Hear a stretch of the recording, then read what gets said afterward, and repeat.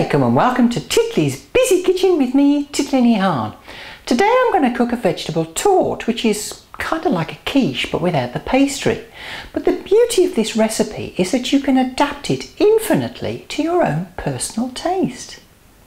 To make my torte, I've got 250 grams of ricotta cheese, 250 grams of mascarpone cheese, or any cream cheese will do, 75 grams of freshly grated Parmesan cheese, 1 finely chopped onion, 1 tablespoon of freshly chopped basil, 2 crushed cloves of garlic and 4 eggs. For the vegetables I'm using 100 grams of freshly washed spinach, 150 grams of asparagus and a courgette, but you can use other vegetables like broccoli or cauliflower or peas or French beans. It's up to you. I'll start by topping and tailing the courgette, slicing it down the middle and then slicing finely. Then I'll take the asparagus, cut off the tips, then cut the asparagus stems into 1-inch lengths. Bring a pan of salted water to the boil, add in the asparagus stems and cook for 2 minutes. After 2 minutes, add in the asparagus tips and boil for another 1 minute. Then turn off the heat and drain. Heat 4 tablespoons of oil in a pan over a medium heat. Add in the onions and saute until they're soft. Once the onions have softened and are just starting to go brown, add in the courgette and stir fry until the courgette is soft and golden. Now add in the garlic and cook for 1 minute. Then add in the spinach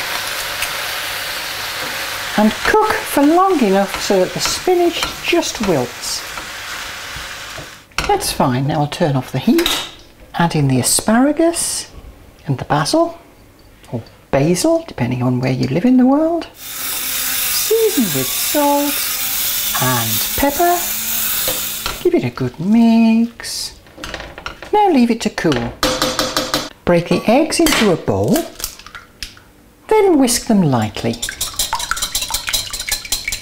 Now add in the ricotta cheese, the mascarpone cheese, and 50 grams of the Parmesan cheese, and mix well.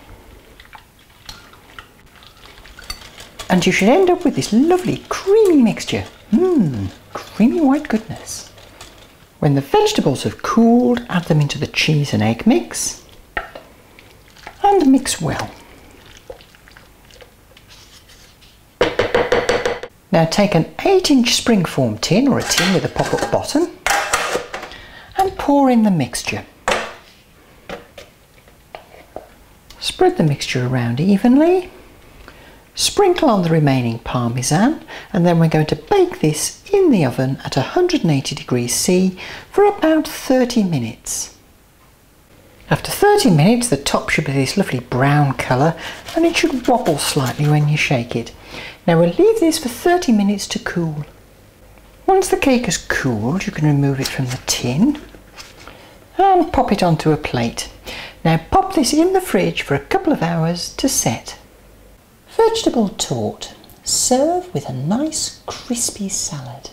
So now that I've taught you how to make a torte, you can go off and make your own torte and then join me next time in Titley's Busy Kitchen with me, Titley Hahn. Until next time, Khuda Hafiz.